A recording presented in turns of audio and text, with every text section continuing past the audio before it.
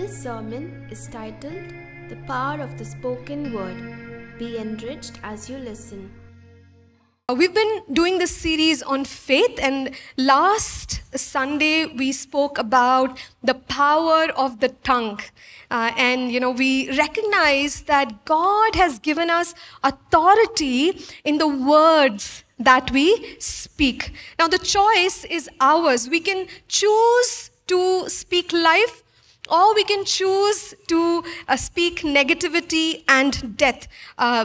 Whatever we choose, that depends on us. But here's the reality, that there is power. There is power in our tongue. And we also saw how the tongue can be an agent of heaven bringing forth life, or it can be sort of set on fire of hell, and it can become an agent of unbelief and doubt. And so we must always be aligned to the Word of God and speak aligned to the truth of God's Word. Now, this is a principle or a spiritual law given in the scriptures for us. And today we are going to look at another aspect about words, which is also a principle that we see throughout Scripture. Now, both in the Old Testament as well as the New Testament, there is emphasis on speaking the word. Now, when we say speaking the word, what we are referring to is speaking of the scriptures. So, talking aligned to the scriptures that God has given us. If we begin to talk about it, there's so much that we will have to touch upon. However, this morning we will limit ourselves to three aspects of the spoken word. The first one being our daily vocabulary. The second one, the spoken word, which is His covenant on our lips. And the third one, the spoken word as our weapon against the enemy. So we are going to focus on these three subjects. The spoken word is important.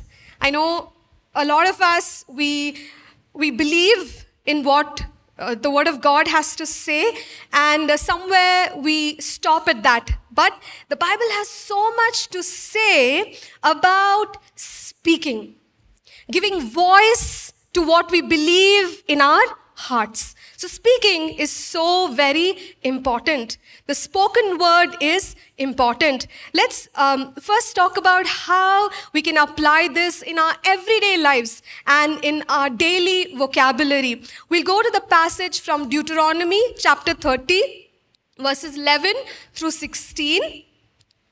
Here, Moses is talking to the people, and he's talking to them about speaking God's word. So I'm going to read it out for us.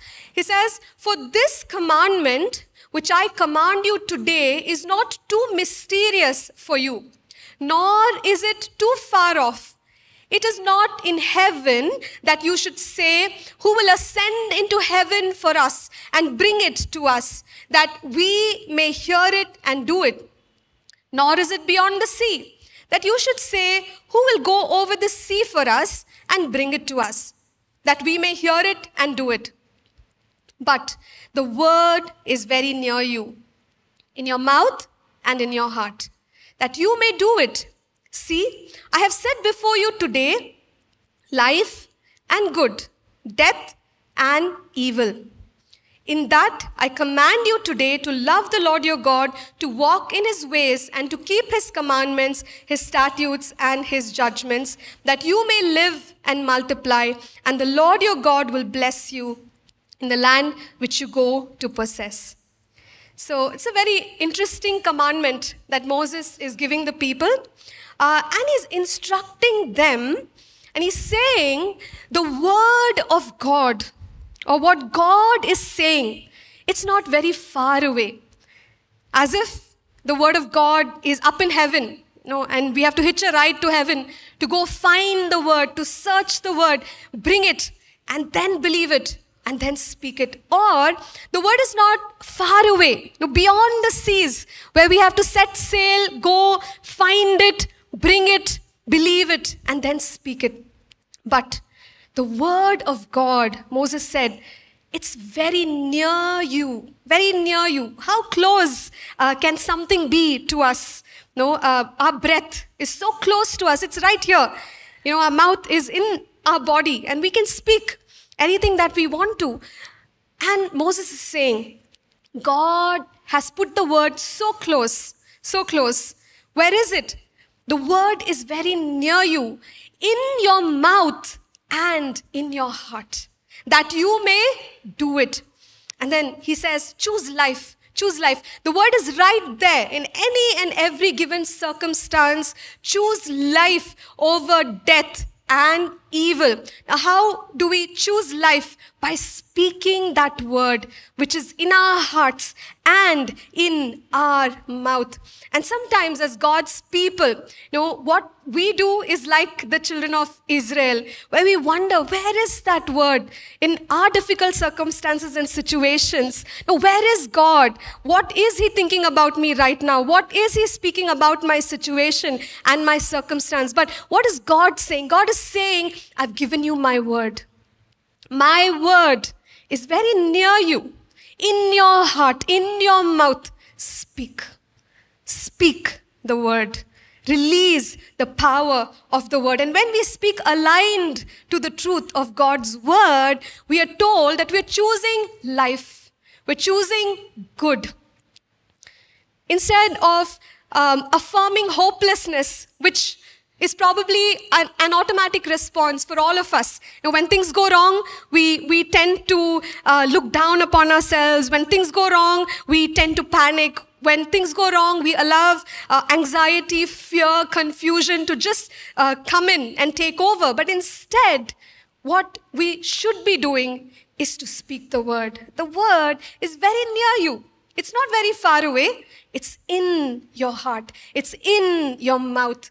And choose life by speaking hope, speaking strength, speaking life. Speaking the goodness of God over our lives, where we say, surely goodness and mercy will follow me all the days of my life. Amen? And so this is something that we as believers need to train ourselves with, to speak the word of God and not speak hopelessness.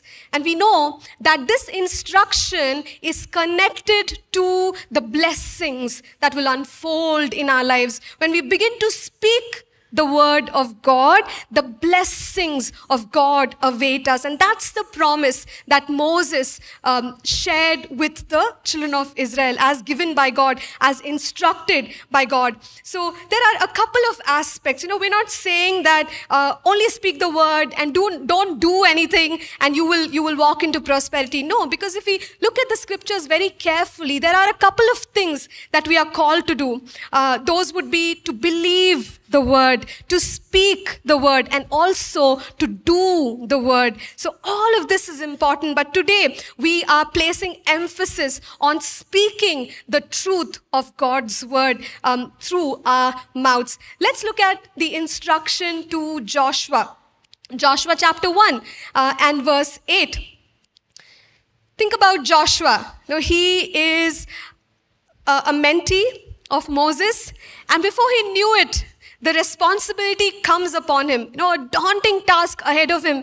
And all these years, Joshua has seen Moses lead the people. Now, we don't know what Joshua was going through, but the words that God had to speak into his life were always positive. They imparted strength to his being when God said, be strong and very courageous. And God speaks to us in this manner. He speaks life and hope into our hopeless situations. And God gave instructions in order to guide Joshua to be successful in his life. So in Joshua 1 and verse 8, he gives him some keys. And he says, this book of the law shall not depart from your mouth, but you shall meditate in it day and night, that you may observe to do according to all that is written in it. For then you will make your way prosperous, and then you will have good success. So very similar to the words of Moses and the instructions of Moses to the people, even Joshua is being instructed to keep the word where? To keep the word in the heart? In the mouth. In the mouth. So Joshua 1:8 says, this book of the law shall not depart from your mouth. Speak the word. The word is very near you, in your heart, in your mouth. This book of the law shall not depart from your mouth, but you shall meditate in it day and night. So God was instructing him to stay in the word and all these aspects of believing the word. In order to believe the word, we've got to hear the word. Faith comes by hearing, hearing by the word of God. But we are talking about the mouth and the heart. And we understand through scripture that the heart is the seat where faith arises. When we sow the seed of God's word, Jesus spoke this parable and he said that the seed is the word of God. And when we sow the seed of the word of God in our heart or the good soil, that's the seat where faith rises up. And faith begins to rise up when we meditate on the word of God. And that's what God was teaching Joshua. God was teaching Joshua how to make his way successful. Firstly, believe the word. How to believe the word. Spend time in the word. Meditate in the word. Meditate is to mutter, to think about the word constantly. If we don't get it the first time, maybe we get it the second time. If we don't get it the second time, maybe we get it the third time. If we don't get it the third time, maybe we get it the fourth time. But keep on keeping on in the word of God. Meditate in it day and night. Day and night, 24/7. Spend time in the word of God. Focus on the word of God. Let the word of God move from the head to the heart. Let the hearing of the word, let it come to believing. We're not talking about mind over matter, but we're talking about faith, biblical faith. When we hear the word, meditate on the word, the word goes deep into our hearts and we receive faith to do what God is calling us to do. And that's what God was preparing Joshua for and said, meditate in the word of God and observe to do according to all that is written in it. But we started the scripture where God told him this book of the law or the scriptures, or if you want to call it the word of God, shall not depart from your mouth. Speak the word. Speak the word at all times. At all times. What will happen then? Just the way God told the Israelites. They would be blessed. They'll be prosperous. God's telling Joshua, you will be successful. You will be successful if you believe the word, speak the word, and if you do the word. And what is interesting is that in the New Testament, sometimes some of us believers, we hear Old Testament scriptures and we tune off. And we say, oh, tell me something from the New Testament. Okay, let's talk about the New Testament. Romans chapter 10, verses 6 through 10. Here, Apostle Paul is speaking to the Roman church. And he is repeating the passage of Moses and bringing in the emphasis on speaking and confessing the truth of God's word. So I'll quickly read the passage for us before we, kind of unpack it to see what God would like to speak to our hearts. So from verse 6, but the righteousness of faith speaks in this way. Do not say in your heart, who will ascend into heaven, that is to bring Christ down from above, or who will descend into the abyss, that is to bring Christ up from the dead. But what does it say? The word is near you, in your mouth and in your heart. That is the word of faith which we preach.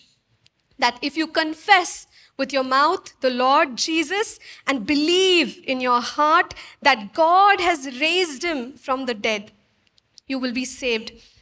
For with the heart one believes unto righteousness, and with the mouth confession is made unto salvation. So we see that the word of God,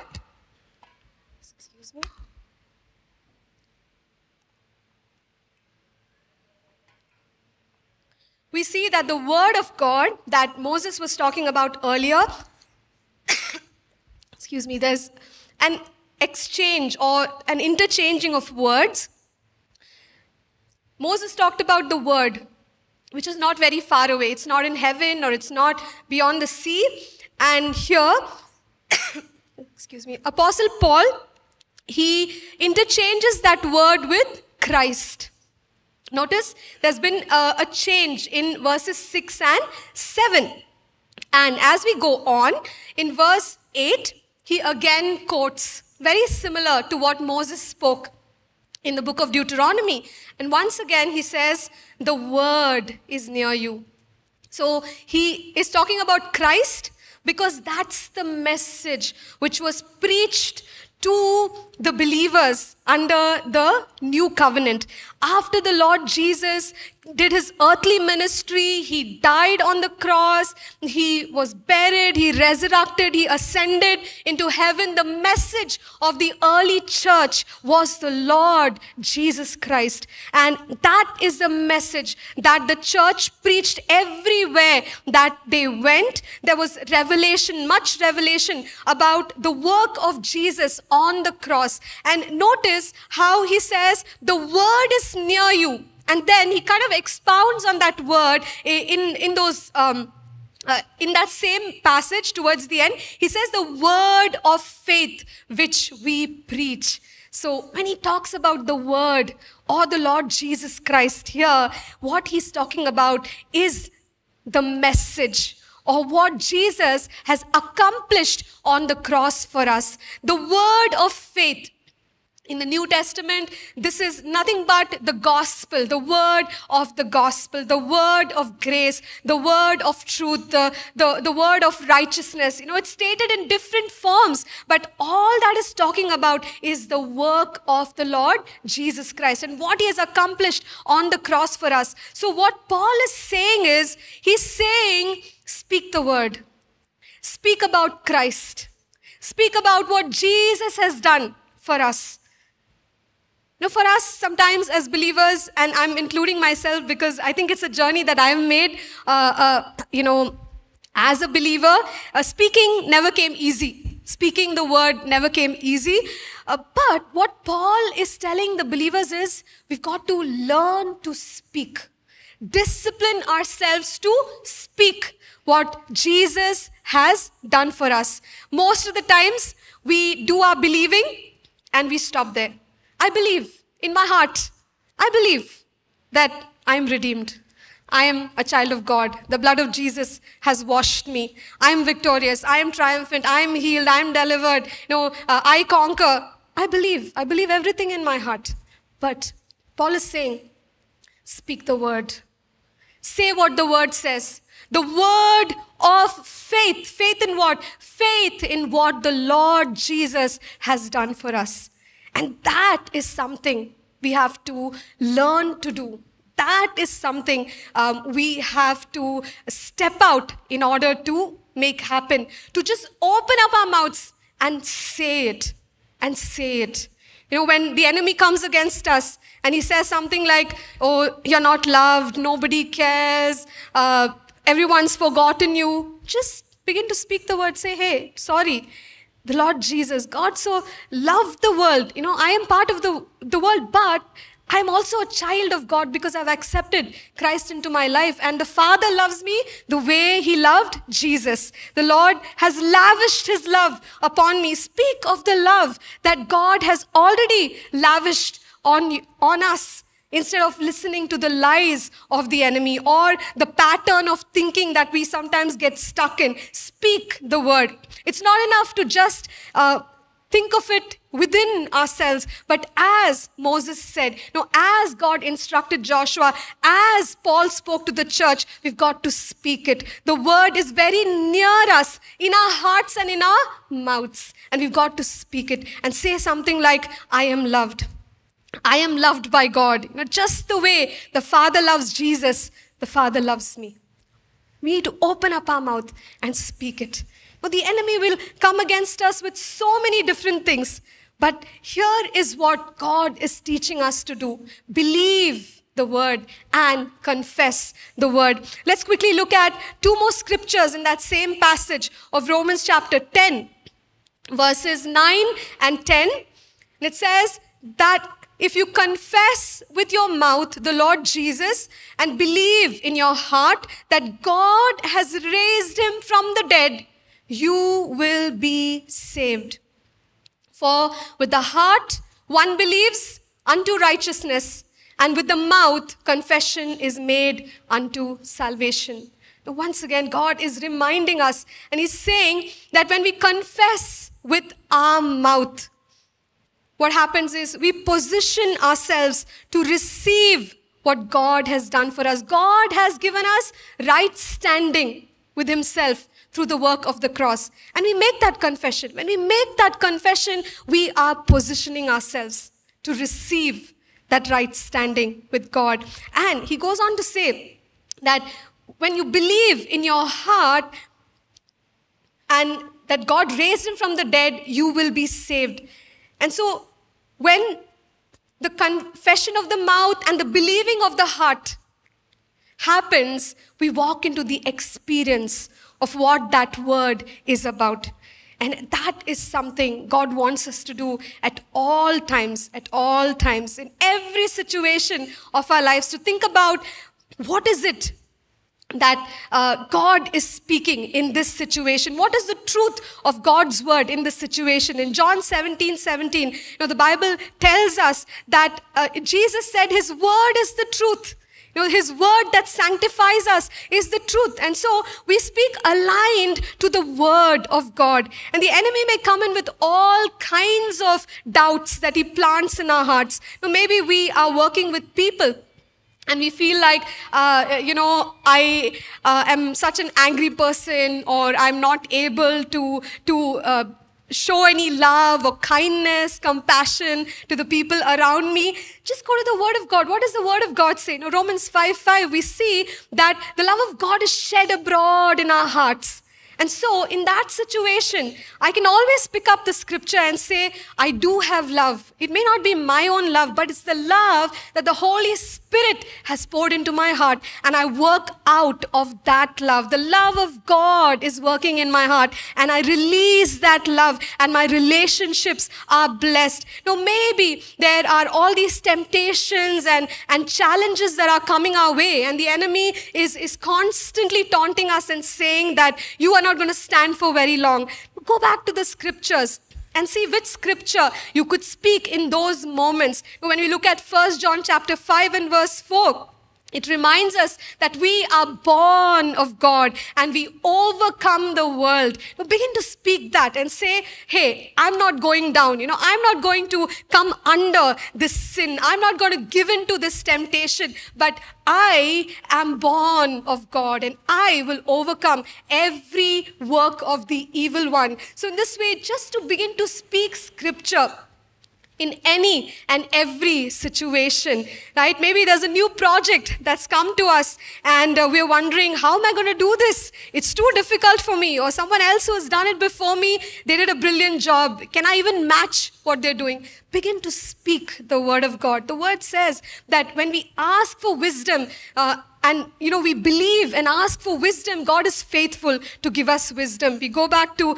Isaiah 11:2. The scriptures tell us that the Spirit, the Holy Spirit of God, He is the Spirit of wisdom. He is the Spirit of understanding. He is the Spirit of might. He is the Spirit of the fear of the Lord. Begin to speak that over yourself and say, I can do this. I can do all things through Christ who strengthens me, because the Spirit of the Lord empowers me. He gives me wisdom. He gives me understanding. So the words that come out of our mouths release power. And we've talked about this last week. So we choose life and begin to declare the truth of God's word that releases power into our lives. We can just go on and on for any situation, every situation. There's a scripture that we can pull out and say, all things work together for good to those who love the Lord and are called according to His purpose. God is preparing good works for me and I'm going to walk into them. No eye has seen, no ear has heard,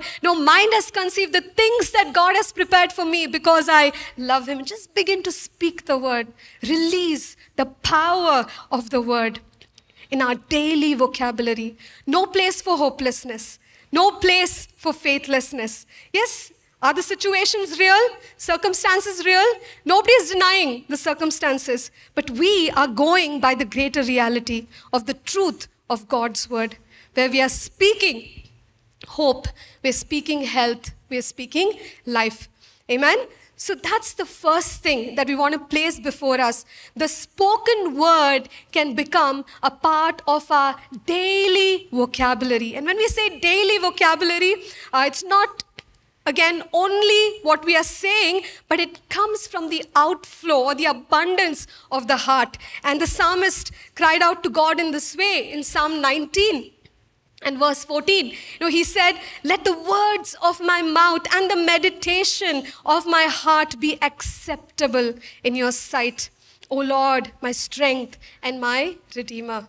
And as a child of God, that's what we're saying. Lord, whatever I think, whatever I'm meditating on, whatever I speak, let it be delightful in your sight, O God.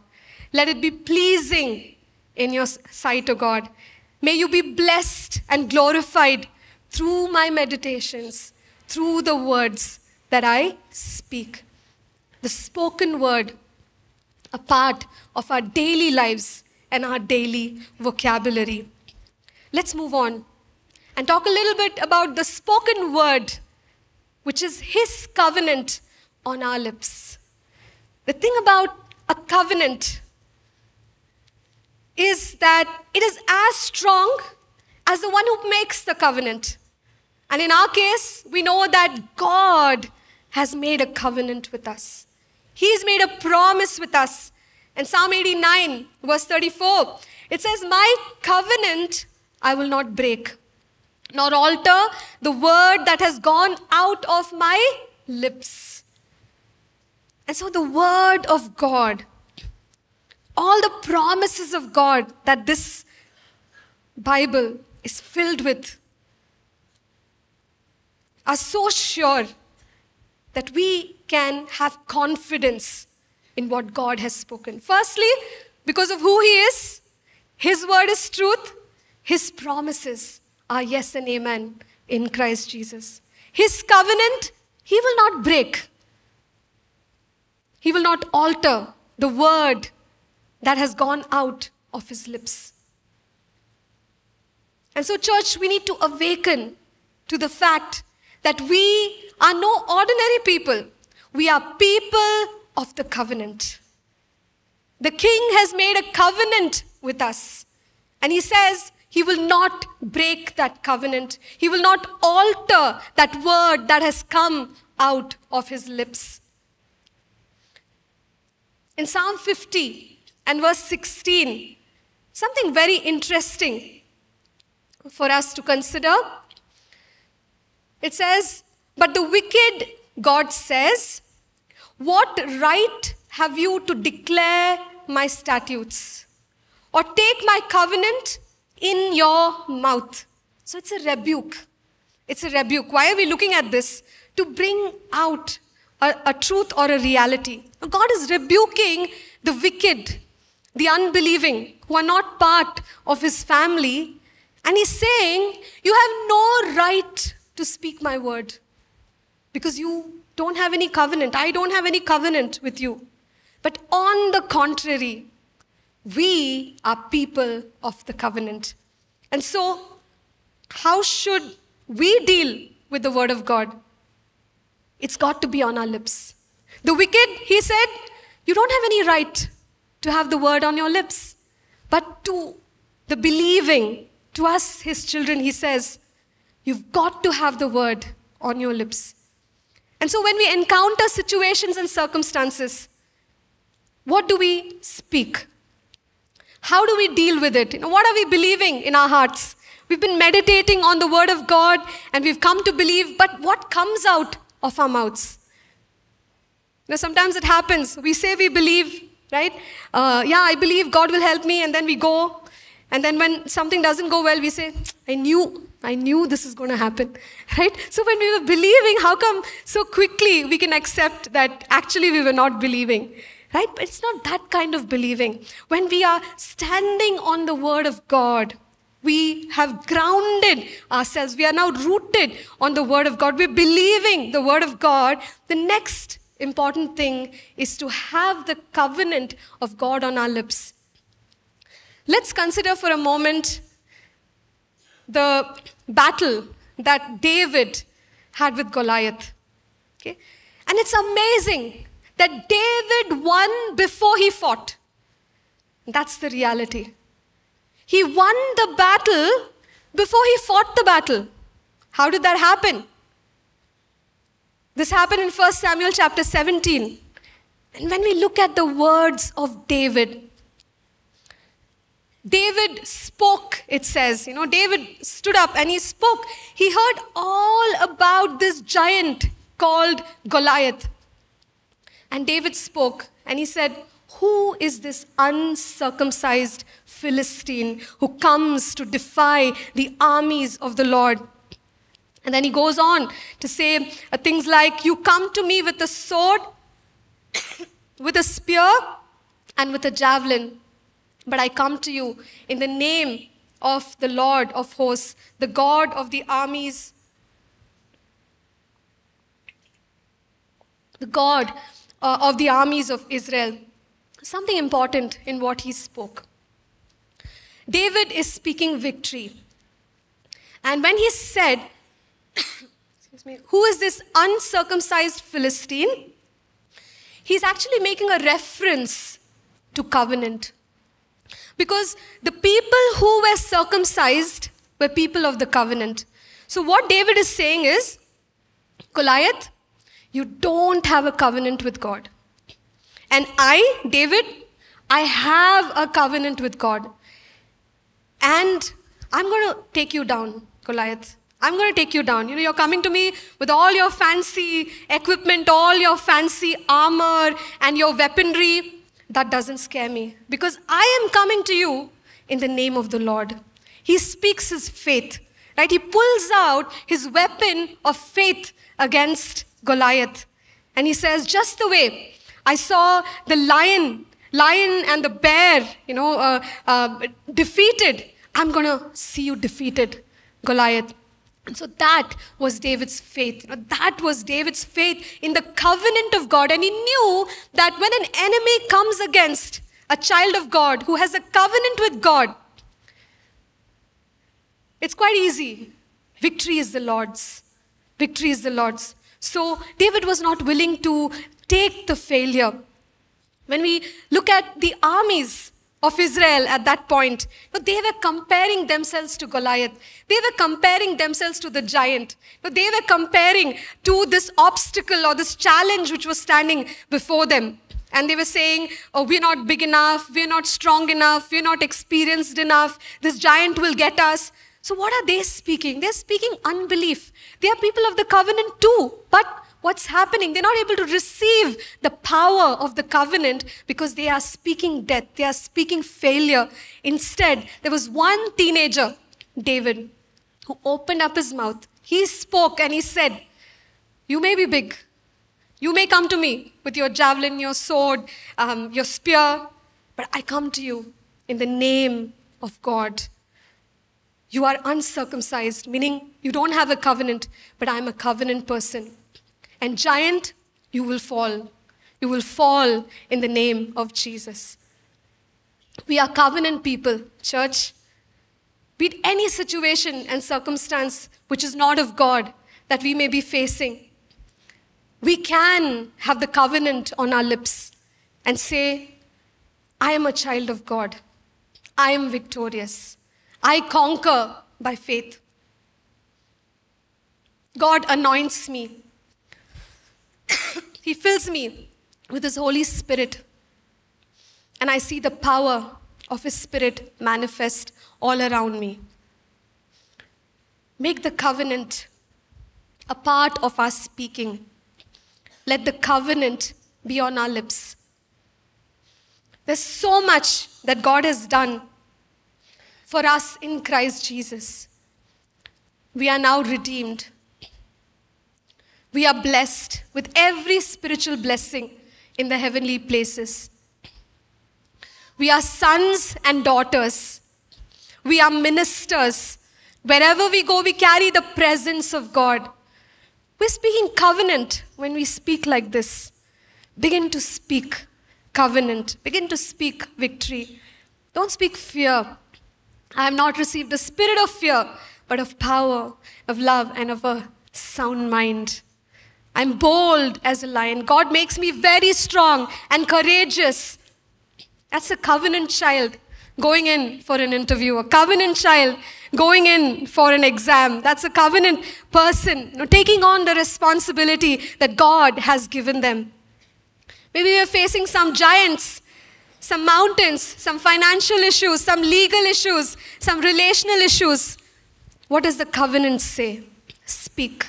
Speak the truth of God's covenant. And every giant will come down. Every mountain has to be uprooted. Every wall that stands against God's Joshua's has to come crashing down. Amen? What did Jesus say? Mark 11:24, when he talked about speaking our faith. Did he say, gaze at the mountain and it will be uprooted, cast into the sea? Look at the mountain, observe the mountain, analyze the mountain, speak about the mountain? Not at all. He said, say to the mountain. If you believe in your heart and don't doubt it, speak to the mountain. Speak to those difficulties. Speak to those financial problems. Speak to those legal challenges. Speak to those relational problems. Speak to those workplace problems. And say, be uprooted, you mountain. You may be too big. You're bigger than me, but you're not big enough for my God. I come to you in the name of my God. Amen? And this is the trick of the devil. He wants to keep us in a place of fear, intimidation, faithlessness, by speaking lies to us. But we choose to rise above it. We speak the word at all times. We have his covenant on our lips at all times. Amen? Let's quickly look at the spoken word as a weapon against the enemy. We have an enemy in Satan. And he's constantly looking for those he can devour, scripture says. Okay, he's like a roaring lion.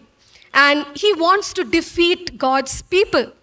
But God has given us mighty spiritual weapons that you and I can put on to face this enemy of ours. Now, in the list of the parts of the armor in Ephesians chapter 6, it's quite interesting. There is one weapon, which is the sword of the Spirit. Ephesians chapter 6 and verse 17, the sword of the Spirit. And the Bible says, which is the word of God. So there is a sword of the Spirit, the word of God, which is given to us. How to use the sword? This sword, it's interesting because it's a weapon of offense against the enemy. Every other weapon is that of defense. We protect ourselves. But here's a weapon or a part of the armor that we can use against the devil in the offensive. The word of God.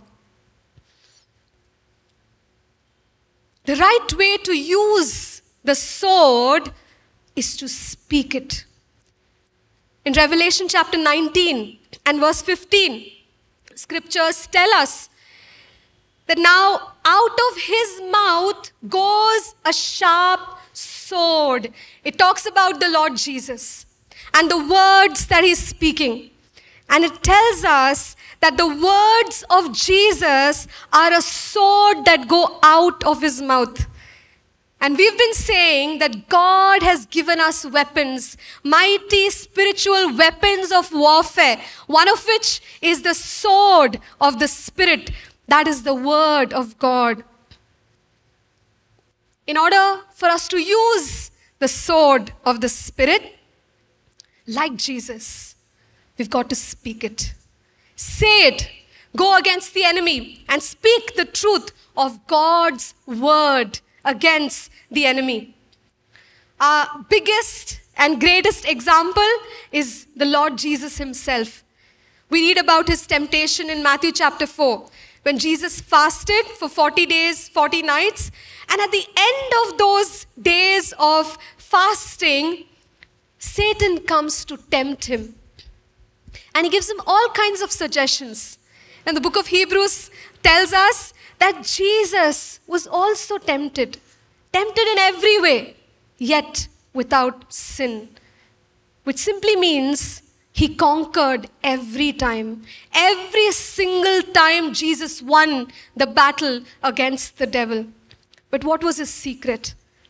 In this struggle of temptation in Matthew chapter 4, there are at least 3 suggestions that Satan makes. Firstly, he says, turn the stones into bread. After all, you're the Son of God. You can do it.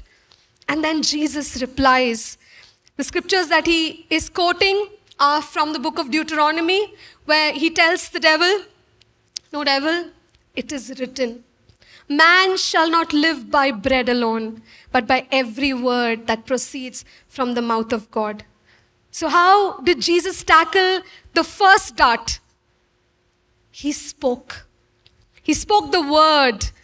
He spoke the scriptures and said, it is written that man shall not live by bread alone. And the enemy comes in with the second suggestion. And he says, you bow down before me, I'll give you all the nations of the world. I think that's the third one. And Jesus says, hey, wait a minute. It is written that you shall worship the Lord your God, and him alone shall you serve. And so Jesus tackled every suggestion of the enemy. The second one was when Satan asked Jesus to fall from the temple height and that the angels would come and protect him. And Jesus said, it is written, you shall not tempt the Lord your God. And so each time what Jesus did is, he used the sword of the Spirit, which is the word of God from his mouth against the devil, and said, it is written. It is written. Now, when the enemy comes against us and says, oh, there's no future, the times are difficult, the job market is difficult. Yes, these are natural realities, but we as people of faith, we hold on to the word of God and we begin to speak the truth of God's word, where we say that for a righteous man, my day is only getting brighter. It's going to become brighter until the noonday sun. And God has a future for me. God has good plans for me, plans to prosper me, not to harm me, to give me a hope and a future. He will make a way in the wilderness. He will make rivers in the desert places for me. I am like a tree planted by rivers of water, streams of water, and I bear fruit in season. My leaves will not wither. Whatever I put my hands to, it will prosper. It is written, devil, there is a future. A very good future, because the Lord my God goes before me. Amen? Pull out the sword of the Spirit, which is the word of God. Speak it through your mouth and see the glory of God. See the victory of God. Every lie that the enemy speaks against us and says, oh, we don't have enough, we're never going to have enough. No, Jehovah Jireh, the Lord, is my covenant God of provision. He will provide. He will provide according to his riches in glory. Amen? Begin to speak hope, speak life, speak health. Maybe we are struggling with problems in our body, in our health. Speak the word. The Lord said, he is my covenant God of healing, Jehovah Rapha, the Lord my healer. He will remove sickness away from me. He will bless my food. He will bless my water. He sends his word. He heals my diseases. He forgives my sins. He heals all my diseases. By the stripes of Jesus, I am healed. Begin to speak. Begin to speak. Begin to speak to the situation. Speak to the condition. Speak to the mountain. Speak to the giants. We don't go in our own strength. but we go with the power of the word of God. And as we release the sword of the Spirit, that's a real attack on the enemy. We don't want to speak, just our thoughts, our feelings. Sometimes our feelings lie. And they say, hey, it's not a good day. You woke up on the wrong side of the bed. Okay, the coffee was bad. The dog is not behaving itself. Like all kinds of things. And then we don't want to believe God. We just say, hey, it's simply a bad day. Nothing good is going to happen to me. Sorry. Those are our feelings. We don't want to speak our feelings. Instead, we speak what the word of God says. And we say, my God, his favor surrounds me like a shield. Wherever I go today, God's favor is going to surround me like a shield. Doesn't matter, which side of the bed I woke up this morning. Speak the word. Stand aligned to the truth of God's word and battle the enemy. The spoken word is something that we can learn to release every time. Just open up your mouth and say, I am blessed. Can we all do that, church? Yeah, don't worry about who's listening next to you. Just say it. I am blessed. I am victorious. I am triumphant. I am a minister of God. I am a servant of Christ, a channel of his blessing to many people. I receive his word. I believe his word. And I live by his word. Christ is my master. And to him, I am in absolute surrender.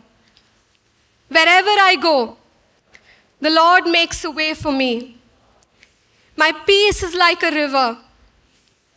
I will prosper like the tree planted by streams of water. The work of my hands is blessed. My resources are abundant. I am blessed with every spiritual blessing in the heavenly places. I am a child of God. I am redeemed. We can just keep going on and on and on and on. There's so much that God has done for us. And as we speak every word, that faith that we're carrying in our hearts, we're moving into the experience of that faith through our confession, through our declaration. It's one way to keep holding on to the promises of God, to speak the word, even when it seems like we're in a contrary circumstance. Amen? So speak the word at all times. I'm just going to share a few things before we close this morning. Sometimes the question arises as to whether we can quote scriptures from the Old Testament, whether that is valid for believers of the New Testament or believers under the New Covenant. The answer is yes, we can claim promises from the Old Testament. We can quote scripture from the Old Testament because even Jesus, he quoted from the Old Testament. So when Jesus accepted them, we too can. And we know the Bible says in 2 Timothy 3:16 that all scripture is inspired by God and it is profitable for doctrine, for reproof, for correction and instruction in righteousness. So all scripture, old and new, is inspired by God. So it's okay for us to claim promises even from the Old Testament. And finally, the only important thing that we need to be careful about is to understand or recognize how to apply those scriptures. Because there are passages of the Old Testament which are applicable to all. But then there are those that are applicable to individuals. Things like Abraham. When God called Abraham out of Ur of Chaldees, that was just for him. It was not everyone. So God doesn't call all of us out of our places, right? Or when God called Abraham to sacrifice Isaac, it doesn't mean that God's going to call all of us to sacrifice an Isaac. So we need to see how to apply the promises or the word appropriately. And that's something that we must be careful about. And here's the great news.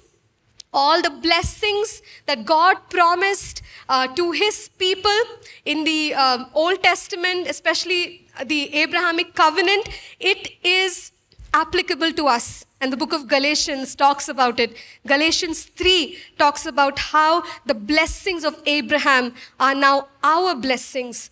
And under the new covenant, we have better promises.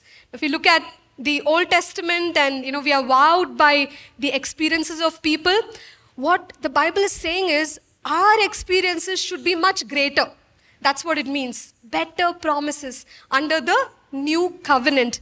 And the promises of God given in the Old Testament for people who fear him are very much applicable to us because we fear the Lord. And God is no respecter of persons. I just want to call the worship team up. If you could please come up.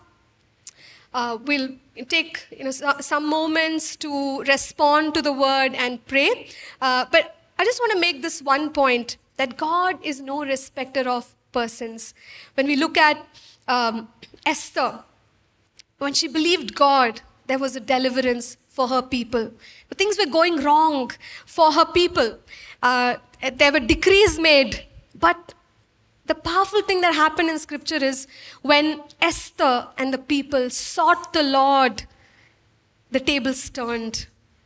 God did it for Esther because there was one woman who believed, and the people believed, and they held on to the promises of God for their community. God is not a respecter. And today, if we believe God the way those people did, what they experienced can become our reality. There are many others in Scripture. You find Daniel in the lion's den. And today you wonder, God, you did it for Daniel.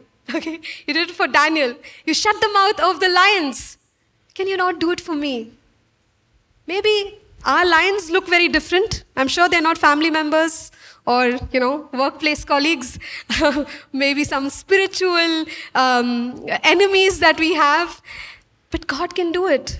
Maybe those are voices that are speaking against us. But God is no respecter of persons. If Daniel could believe God, and God rescued him in the lion's den, when you and I believe God today, no matter what our lion looks like, he delivers us. Amen? And so God is looking for people who will believe. And we've seen the combination. Believe. Faith comes by hearing. Hearing by the word of God. Hear the word. Let faith arise in our hearts. Believe the word. The word is very near you, in your heart, in your mouth. Speak the word. Declare the word. Proclaim the word. Release the power of the word. If God can do it for those under the old covenant, how much more for us? Let's rise to our feet, church.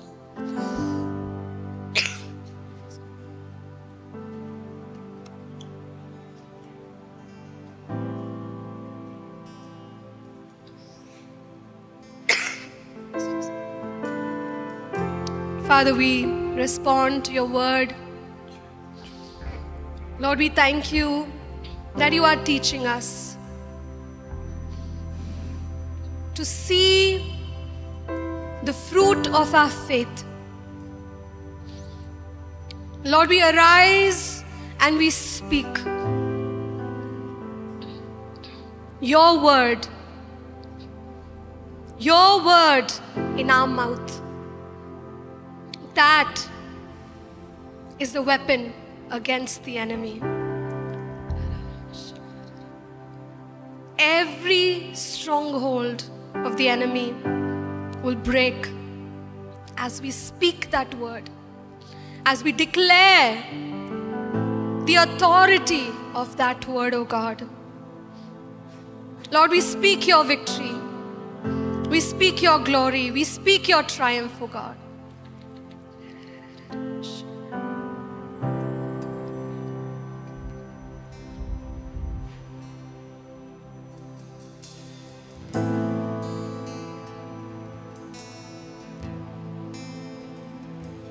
There is power in the name of Jesus.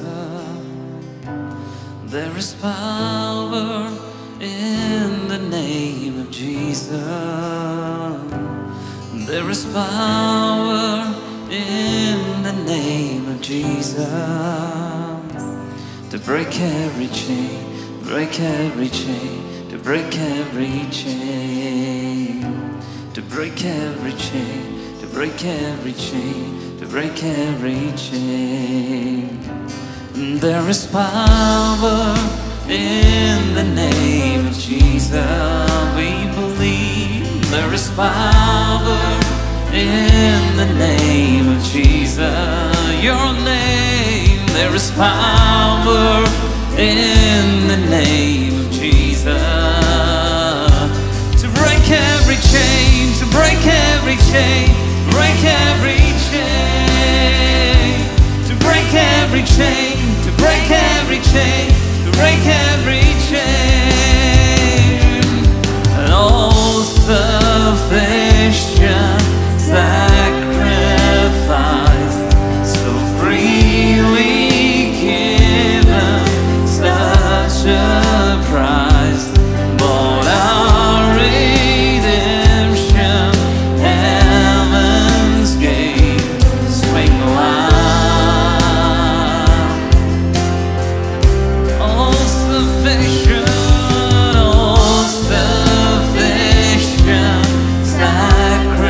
sacrifice, so freely given, such a price, our redemption, heaven's gate, the swing wide,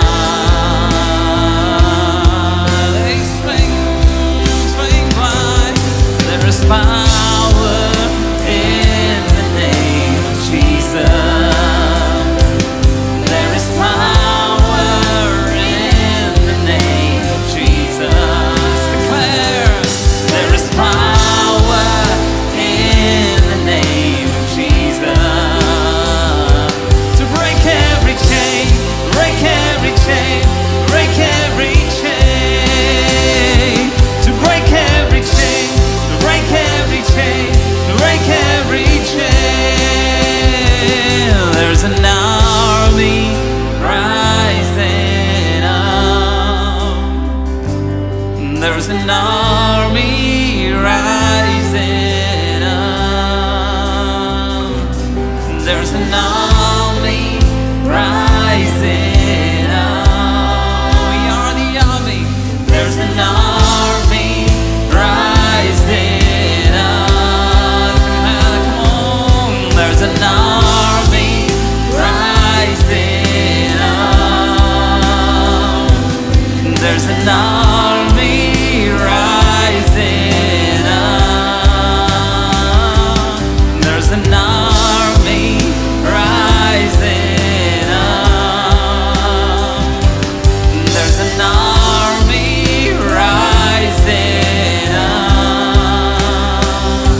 to break every chain, break every chain, break every chain, break every chain, break every chain, break every chain, break every chain, break every chain, break every chain, to break every chain, break every chain, break every chain. God, Father, we declare the victory of the cross over our lives this morning. We declare that Satan was defeated. You have rendered him powerless. Every work of the enemy has to bow down before the Lord Jesus, who has conquered on the cross of Calvary. And this morning we declare the victory of the cross over every sickness, over every affliction, oppression of the evil one. We speak life into hopelessness this morning. We speak a release of miracles, supernatural provision, breakthroughs, open doors.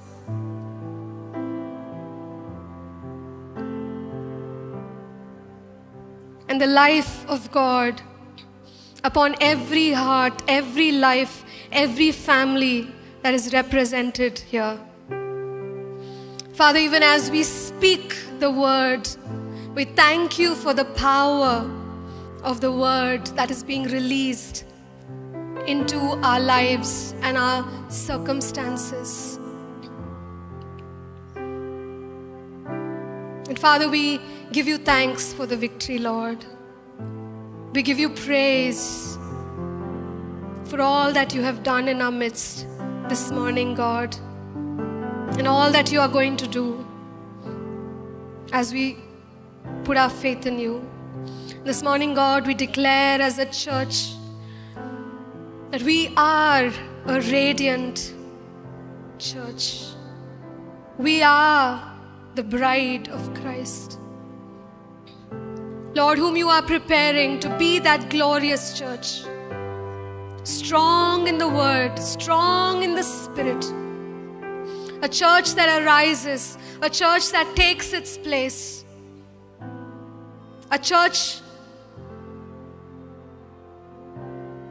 that is a conqueror.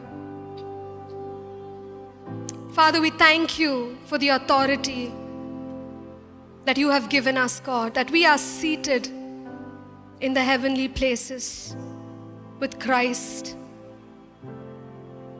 and we subdue every work of the evil one. Yes, God, may your word always be on our lips, Father. And thank you for the fruit of those words. Thank you, God. Thank you.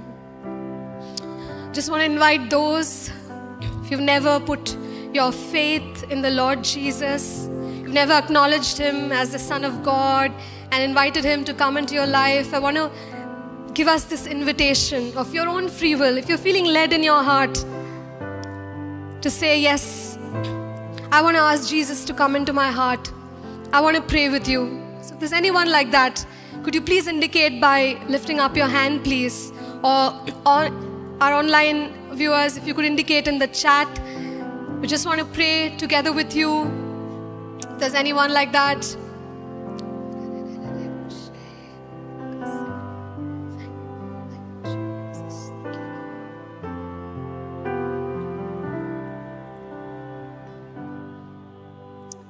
Yes, God, Father, we thank you for this new life that we have in you because of what you have done. God, we pray that many, many, many souls, oh God, would receive salvation.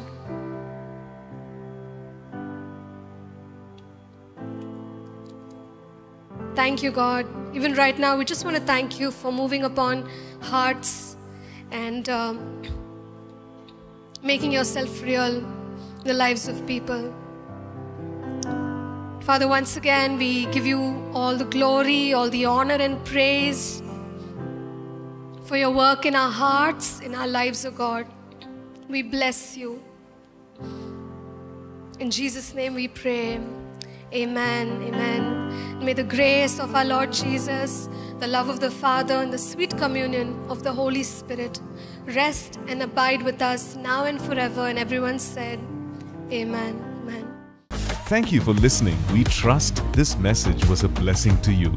For more free resources, including sermons, sermon notes, and books, please visit apcwo.org.